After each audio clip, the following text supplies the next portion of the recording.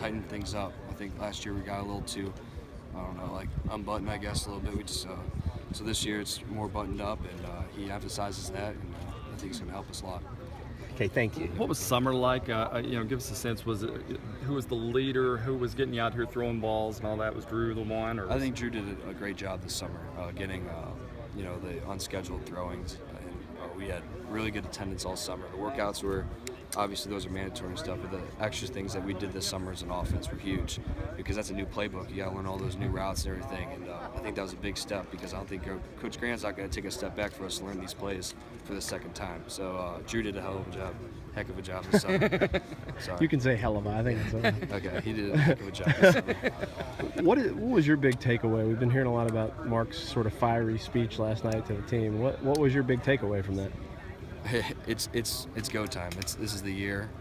There's no more excuses. I mean, look at this place. Everything's awesome. Everything's you got the players, you got the coaches, you got the facilities. There's no more excuses. It's time to take care of business. Did it start? It was one of those speeches that started out as talking, and it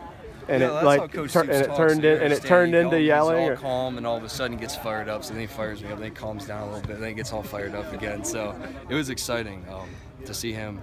You can just hear in his voice. This is different this year. I don't know how to explain it.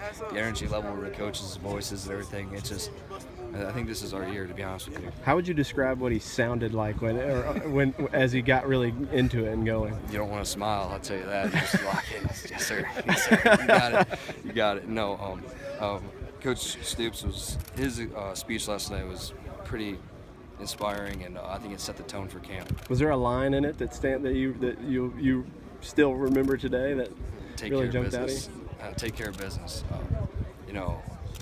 trying to think of one of his lines he always says. Take care of business, do things right.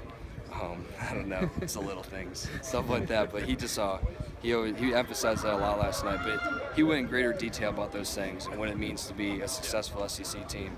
And I thought it meant a lot, and I think he set a good tone for camp.